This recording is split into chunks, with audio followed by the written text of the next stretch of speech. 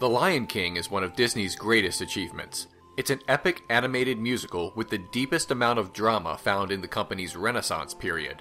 It's bold, touching, and best of all, at times, it's tragic. Something Disney does not do often. One of the most remarkable aspects about The Lion King is that it is a Disney animated feature that is not inspired by a fairy tale or children's book. In the last few years, that has been a little more common. But in 1994, it was rare. Not unheard of, but not the norm either. Disney's most famous films up to that point had been Cinderella, Snow White, Alice in Wonderland, The Little Mermaid, Peter Pan, Beauty and the Beast, and various other films that were adapted from stories meant for children. So, it might have come as a surprise for those who grew up with The Lion King when they learned that much of the modern classic was inspired by The Tragedy of Hamlet, Prince of Denmark, by William Shakespeare. In fact, all 3 Lion King movies have a Shakespearean connection, but that will come later. For now, let's put Hamlet and The Lion King side by side. Hamlet, easily one of the most famous plays by William Shakespeare, is the sad tale of a young prince whose father has been murdered by his uncle, Claudius. Due to this unspeakable act, Claudius ascends the throne of Denmark. Hamlet slowly learns the truth and plots his revenge. The Lion King is also the tale of a young prince, Simba, whose father has been murdered by his uncle, in this case, Scar. Following this, Scar becomes king, and after some time away, Simba plans to oust Scar from power. Same story. Before delving into the similarities, there are some notable differences that should be mentioned. In the play, the uncle marries Hamlet's mother, who was previously married to the now dead king.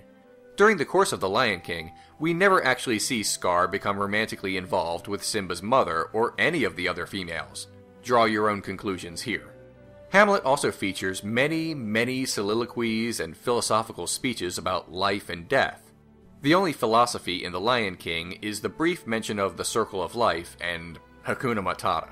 Now to the similarities. One of the most famous, and frankly parodied scenes in Hamlet features the titular character holding the skull of Yorick. It's a touching and frightening moment in which Hamlet gives a long lamentation and waxes philosophical on death, a recurring theme in the play. In The Lion King, this is referenced, although in less grandiose terms.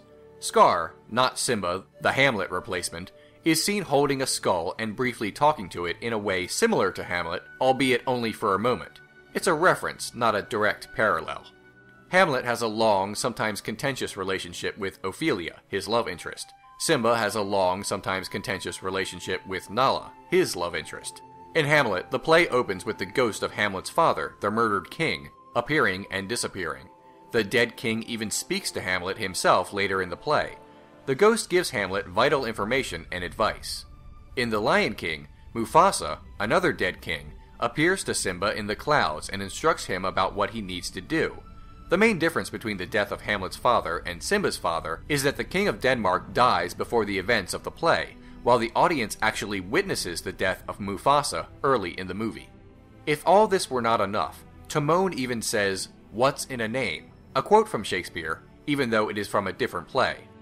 It's the inspiration for The Lion King 2, Simba's Pride, that play being Romeo and Juliet. Anyone with even a cursory high school freshman knowledge of Shakespeare is aware of the basic outline of this play. Romeo, a member of the House of Montague, falls in love with Juliet, a member of the House of Capulet. In Lion King 2, Simba's daughter, Kiara, befriends Kovu, a member of a group of lions who sided with Scar. These lions are banished from Pride Rock and live in exile. Understandably, they feel shunned and try to use the friendship between Kovu and Kiara to their advantage. Simba, contrarily, simply wants them to never see each other. In Romeo and Juliet, Friar Lawrence plays a pivotal role in bringing the two lovers together. In Lion King 2, the role of spiritual guide is filled by Rafiki, the only character, at first, who seems pleased that the two young cubs are becoming closer. At the end of the play, Romeo and Juliet kill themselves. Now, with this being a Disney film, especially one handled by Disney Toon Studios, a production house not known for taking risks, there was not much chance of seeing Simba's offspring die. In fact, Disney proper would not do that either. However, the very end of Lion King 2 does tie things up in the same way that the play does, immediately following the deaths of the two title characters. In the play, the feud between Montague and Capulet ends. In the animated film, the feud between the Pride Land Lions and the Outsiders ends as well. This brings us to the third Lion King film, strangely titled The Lion King 1.5, or in some regions, The Lion King 3, Hakuna Matata. It features Timon and Pumbaa, two comparatively lesser characters from the first film, suddenly the main stars. They go through the events of the first film from their perspective, suggesting they were more important to the story than originally thought. The premise is very similar to that of Rosencrantz and Guildenstern Are Dead, a play by Tom Stoppard, which used two minor characters from Hamlet to tell a new story. In the play, Rosencrantz and Guildenstern discuss the nature of their lives while the events of Hamlet play out around them.